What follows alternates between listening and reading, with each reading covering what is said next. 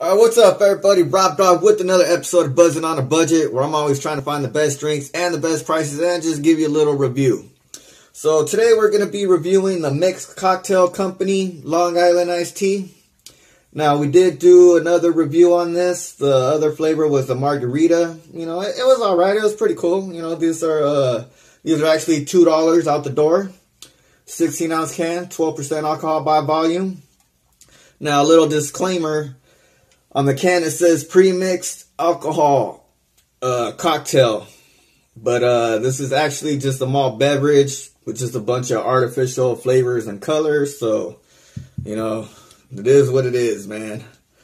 So let's just go ahead and crack this open. Give it a little pour. Alright, so it got a little bit of carbonation. Now, it actually looks really light. I mean, it almost looks like apple juice rather than tea, but whatever. Let's go ahead and give it a little taste. A little smell. Well, it smells like Long Island iced tea.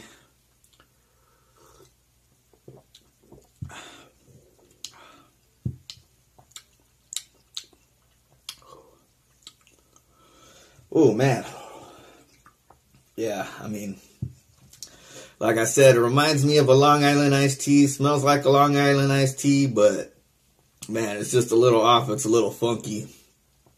I mean, real Long Island iced tea, it got, you know, freaking tequila, vodka, rum, rubbing alcohol, man. Like, pretty much everything's in there, man. And this is just kind of really artificial tasting. I mean, it's just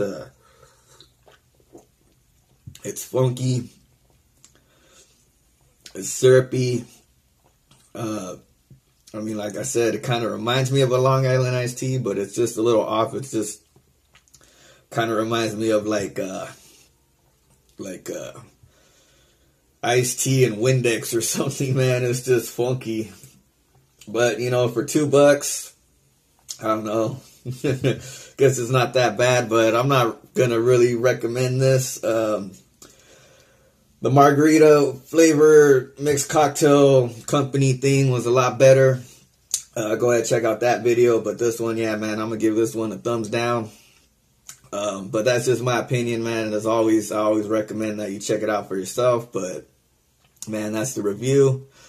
Check us out for the next video, man. Always got new videos coming out. So make sure you hit that subscribe button. And as always, never drink and drive. Always drink responsibly and make sure you're legal drinking age, man. Give a toast.